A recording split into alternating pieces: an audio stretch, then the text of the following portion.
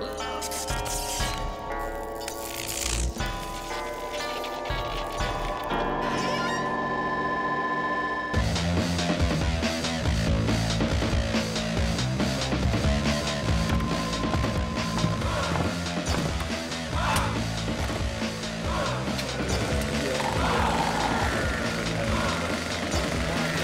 and gentlemen, welcome to Midnight Mass with your hostess, me, Peaches Christ.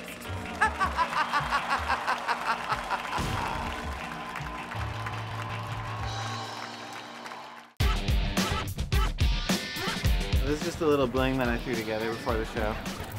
You know, nothing special, but does the trick.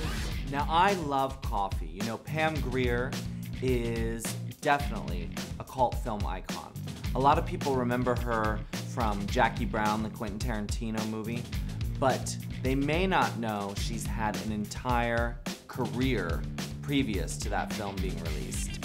That's really quite amazing, and started with Women in Prison films, directed by Jack Hill. Of all her early movies, I think Coffy really is the finest Pam Grier vehicle. It kind of has everything, you know, she has to go undercover to save her sister, she's a hooker, there's girl fights, there's violence, there's drugs and pimps, everything you want in a really great blaxploitation vehicle. And Pam never looked better, and her performance is stellar. Midnight Mass, we're here for the Hooker Pride Parade! Oh, this is it. Hi, I'm Cookie Joe Ho. Are we allowed to show things like this? It's all in good fun. What do you want with me? My name's Coffy.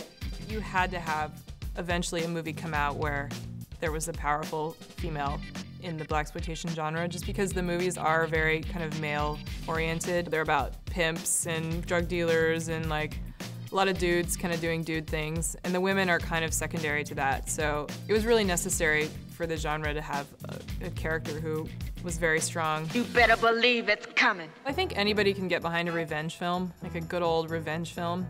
That's sort of an evergreen plot, exploitation movie or not. And if you have a heroine you can really root for. A lot of times it's hard watching a blaxploitation movie out of context, because it does seem like a movie that was made in a completely different time and place. And I know what you want too, and you're gonna get it. So my favorite scene in Coffy has to be the scene where Coffy gets in a fight with that crazy white girl who grabs on to Coffy's hair only to find it's been stuffed with razor blades. I mean, that to me is cinematic genius. You know, whoever thought of that? I mean, maybe they were doing that back in the day out in the streets. It's like, I wish I could just reach up, you know, into my hair right now and pull out a weapon. You know, should I be confronted by someone on the street? You know, Coffy had it all. She had the hair, she had the outfit, she had the boobs, but hiding amongst her afro were razor blades, just in case someone were to grab onto her hair. You don't have any salad. My favorite scene is probably when Pam's putting on the fake Jamaican accent.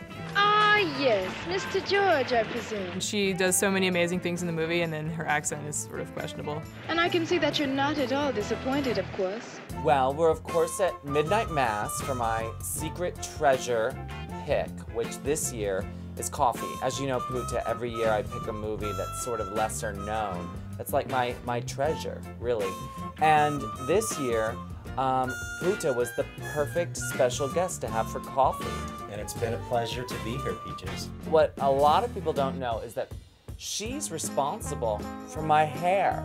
All the hair that I wear is, you know, crafted with these very hands. And we're doing Night of 1,000 Afros, so it's perfect, really. Anything that goes on Peaches that I do has to be big. It has to be bigger than life. And you're a big Pam Grier fan. I absolutely love Pam Grier. She is like an idol of mine. I mean, just the outfits, the hair, just the action, the mamacita, you know, she was just like...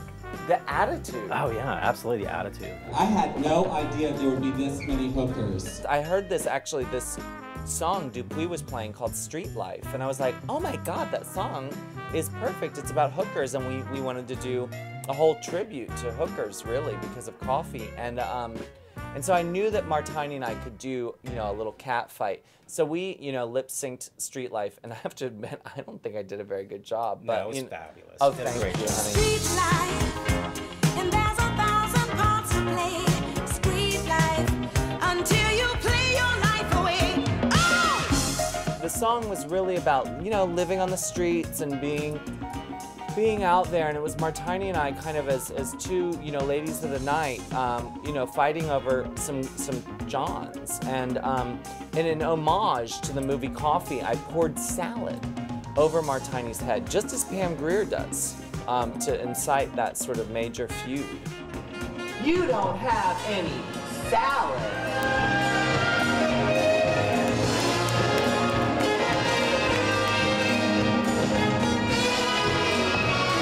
Got into an argument, and I reached into her, you know, her hair to grab onto it and really just, you know, pull her down. And she had hidden razor blades in her wig. And actually cut her. Yes, I was cut. She's actually bleeding. Look, Martiny, I'm bleeding, you bitch. Sorry, you guys. Did you hear what she said? She went, oh no. That's actually what she said.